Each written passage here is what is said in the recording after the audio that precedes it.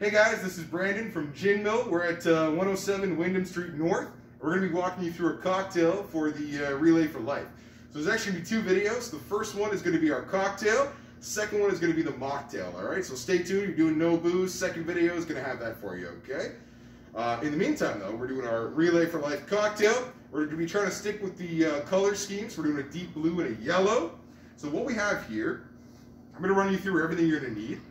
There also should be I'm going to write it out as well, so you should be able to find all the ingredients you're going to need alongside this post, okay? So, stuff you're going to need to get started here is fresh squeezed pineapple juice, fresh squeezed lemon juice, local gin, always use the Dixon's if you can, a little bit of blue curacao, some lime juice, and this guy is a ginger simple syrup. So I'll talk a little bit about simple syrup. It's always going to be on the stove, 50% sugar, 50% water. You're going to let it reduce a little bit. You're going to add your chopped ginger in there and chopped and peeled. You're going to leave that for about 10 minutes in a rolling boil. Then you're going to take it off and you're going to let it sit for another 10 minutes while it cools down.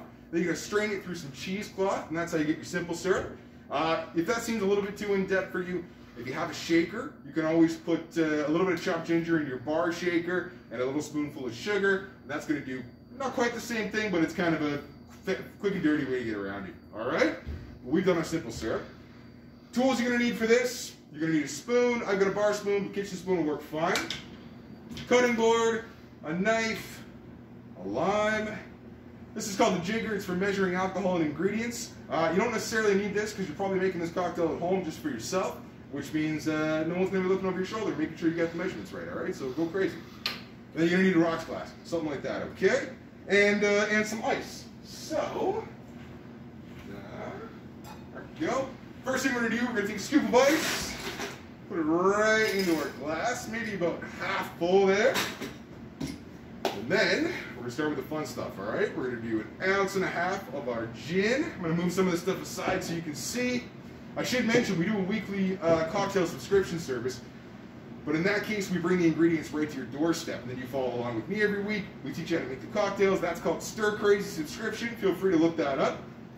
But we're going to do with what we have for this, because we didn't have a chance to deliver everything to you guys. So hopefully you can follow along. You can find all the ingredients you need. You're going to make a delicious cocktail. All right. So you're going to put 1.5 ounces of Dixon's gin right into your glass.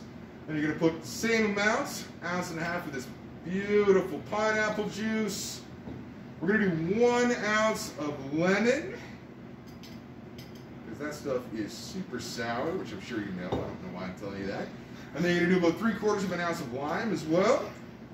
And then, just to make sure that we got it as sweet as we want, we're going to do about 1.25 ounces of our ginger simple syrup, okay? So there's your ounce. Boom. And 1/4. Boom, right in there. We're going to take our spoon, right down the side of your glass. Just work it around the outside like that.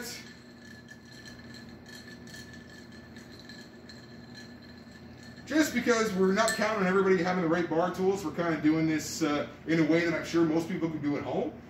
If you ever do subscribe to Stir Crazy with us, you get a full bar kit as well. So you'll have a proper stirring glass, proper shaker, bar spoon, everything you're going to need, okay? Now, here's the tricky part, alright? You're going to take your spoon, you're going to press it against the side of your glass. You're going to take your blue curacao, you're going to make sure the coast is clear here so you're not knocking anything over. And you're going to ever so carefully just try and get that to stay as much on the surface as you can, which may not be very much.